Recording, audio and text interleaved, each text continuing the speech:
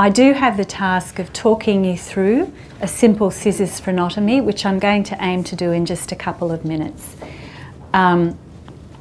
So if the parents and myself have formed the view that we're looking at a classic tongue tie, to be honest, they're not making it out into the community much anymore. There's so much focus on tongue tie now, even in the first days in the hospital setting, that classic tongue ties are not being missed the way they were for decades, and that has to be a positive outcome of the current tongue tie epidemic, really. But let's say the parents and I have decided that there's an anterior membrane there that we think may be impacting on tongue mobility. Then I'll have the parents sign a consent form, and for those of you who are going to join our neuroprotective developmental pathway in the portal, we've got so much material to use in your clinic. We've certainly got consent forms for frenotomy drawn up, remembering to check out that the babes had their vitamin K injection, and remembering that we need to detect a family history of bleeding diathesis. But once we've signed that, I actually ask the parents to wait in another room with the bub while I'm setting up.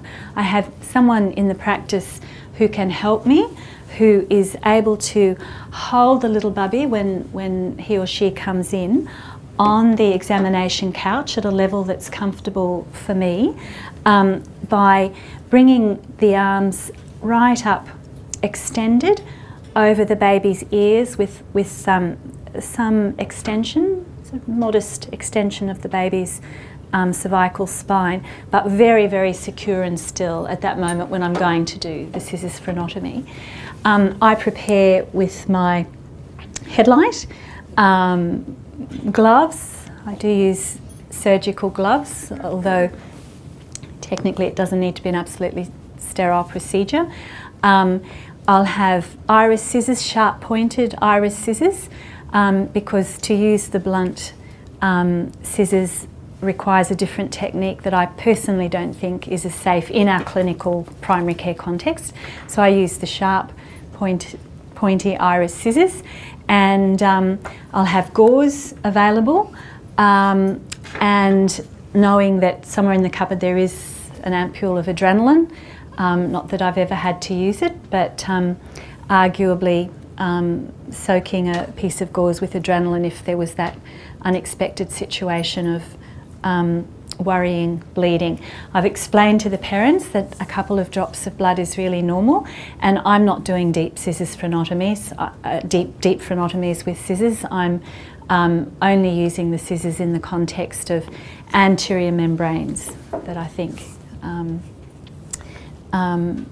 may deserve release. So when my assistant brings the baby in, lies the baby on the examination couch,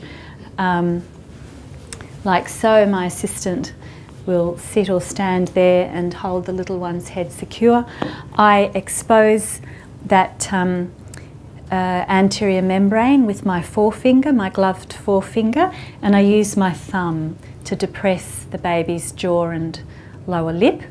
I bring the scissors in and snip 2 millimetres, about 2/3 of the way up, closer to the tongue than to the floor of the mouth. Just a few millimetres snip, and then I'll use my forefinger pressure over that to use some blunt dissection. And then I'll use some gauze to swab away any bleeding, and typically it's minimal. I might check. Occasionally I might think maybe another millimetre or so. And then we bring the parents in, and the woman moves straight into breastfeeding her baby. So that's the strategy, that's the way I approach a simple scissors frenotomy. Yes? Hang on.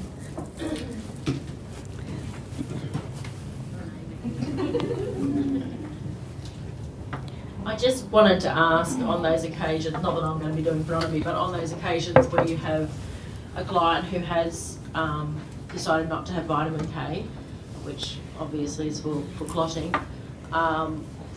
I know there's vitamin K in breast milk. Is there a time, like if you waited, what would you advise them beyond to have vitamin K?